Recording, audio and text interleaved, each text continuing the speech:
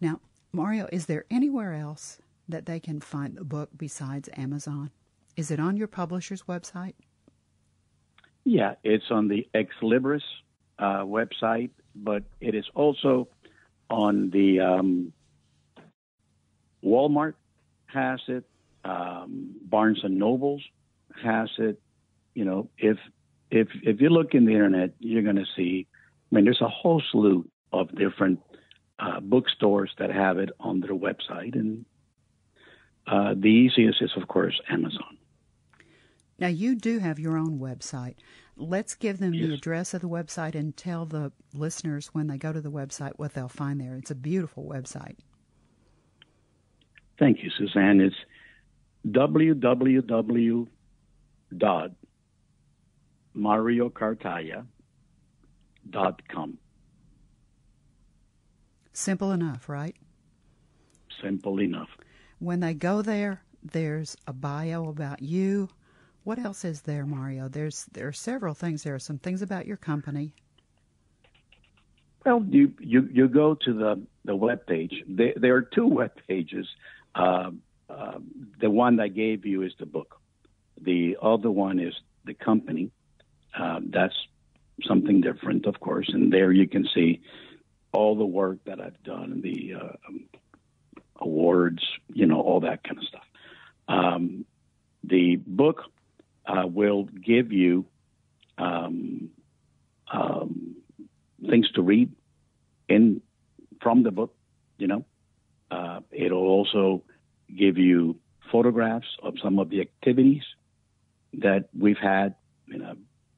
I've been very fortunate to have had some people ask for the book that you would recognize.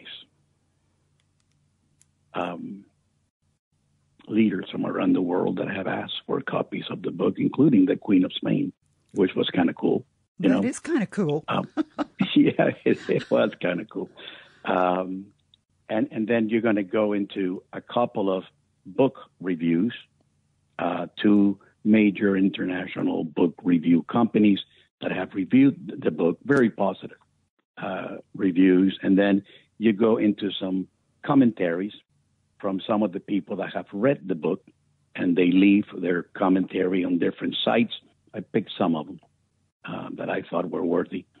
And then you go into, of course, my bio, and there's all kinds of goodies in there. Good. That will make it fun, and will bring the book to life. Oh, I'm so glad you said that, because that's exactly what it does. I really hate for our time to end. I am having such a wonderful time talking to you and hearing the stories. You are such a good storyteller just right here with me. So thank you for this. This has been so much fun. I always like for an author to have the last word about their book. And I know that this is a difficult question for you, and I gave you this beforehand so it wouldn't surprise you, but the listeners become readers, I think, very quickly for a book like this because it's so interesting. When they become a reader, my feeling about how they'll read your book is not just sit down and devour it cover to cover. They'll sit down and they'll read your book slowly because it bears digesting. You read pieces of this and you think about what's happening, who these people are. This is a real person involved in a historical event that we've all heard about. But this is an insider point of view of what's happening to a family and to a real group of people. So I suspect that they'll read parts of it and then they'll digest it. Hopefully they'll also share it with their family. Family table discussions with children, getting them to hear this history firsthand, I think would be a very powerful thing to do. I'm a former teacher, so I can see if I was a history teacher, I would want this book, and I would want to bring this book into my classroom, and I would want to use this as a first-person account of what happened to someone who came to the United States during this period. My brain's just exploding with ideas about what you could do utilizing your book. So I can see that people will read this in a lot of different ways. But for you, you're the writer. This is your experience. This is your, if you'll pardon the expression, this is your life. What do you want the reader, when they finish, when they come to that last page for the last time and they close the cover either electronically or physically, what do you want them to take away from your book, Mario? That this is a book for our times. This is a book for today. It's a book that is needed. It's a book that people need to read. There are psychological forces that define us. But there is also the power of enduring hope. And right now, we all need to tap into that power of enduring hope, because by doing that, we can achieve a purity of heart, reconciliation, put our souls at rest, and evolve into better versions of ourselves.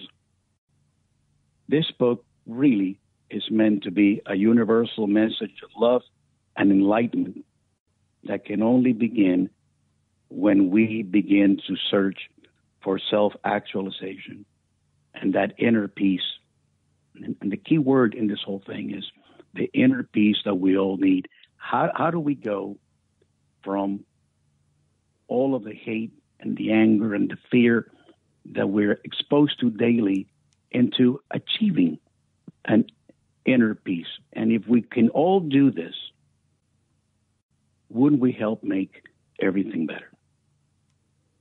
Mario, my friend, I think you're trying to change the world, and I'm right there with you. It has been delightful and inspirational. Thank you so very much for being my guest today on Books on Air. Suzanne, it's been my pleasure. Thank you. Now remember, you can find Mario's book on Amazon, and the title is Journey Back into the Vault, In Search of My Faded Cuban Childhood Footprints by Mario Cartaya. You've been listening to the Books on Air podcast, brought to you on webtalkradio.net. You can also hear this podcast on iHeartRadio, Stitcher, Spotify, and Apple Podcasts. I'm Suzanne Harris, and I so hope that you'll join me for our next Books on Air podcast, because remember, you never know who's going to be here, and you never know what we're going to talk about. Thank you so very much for listening.